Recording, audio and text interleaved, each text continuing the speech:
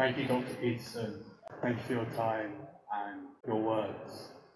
Myself, as a practicing Catholic, I often hear you talk about what actually the role of a psychologist in therapy is. And I see a lot of similarities with the sacrament of confession. So, stating your sins and receiving absolution. So my question is, what's the utility of that sacrament from a psychological perspective? Well, one of the things I talked about when I was speaking tonight was the utility of bringing your insufficiencies to mind. And proper confession is actually supposed to be a confession. What you're supposed to do is go to confession, think up the ways that you were stupidly self-destructive, admit that they exist, and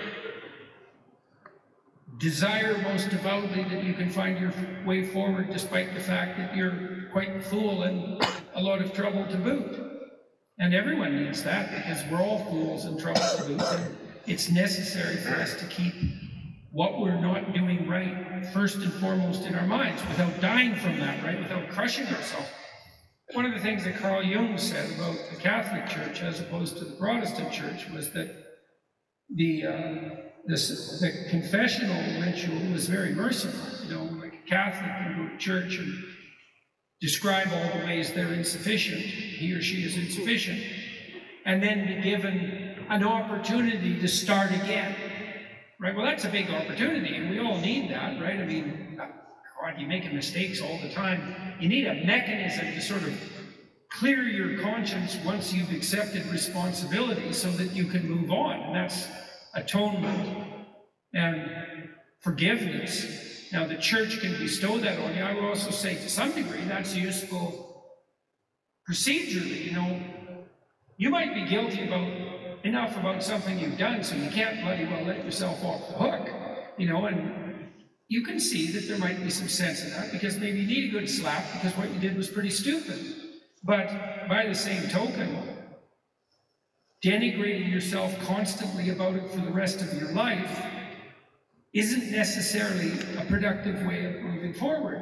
Well, people get caught, though. They don't know how to forgive themselves and move on. Well, if you're enmeshed in a structure like the Catholic Church, it takes that off of you in some sense and says, well, it's not even up to you exactly to forgive yourself. It's that if you come clean in relationship to your sins and you aim to do better, then it's possible that the grace of God could revisit you.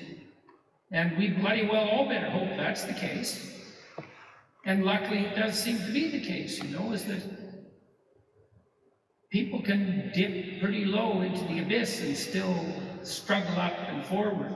And thank God for that, because that happens to every single person to some degree. I think that therapists are secularized priests. Obviously, almost everything that's part of the psychotherapeutic process is a variant of confession and atonement. And it isn't obvious to me either that the therapeutic enterprise is an improvement.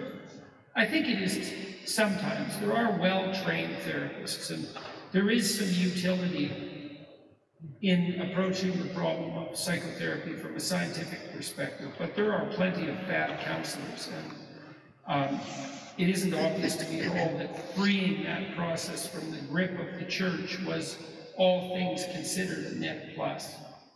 So, especially because the therapist types also tend to think of themselves as superior in some manner to, let's say, the confessional priest, and that's also not obvious to me at all. So, thank you.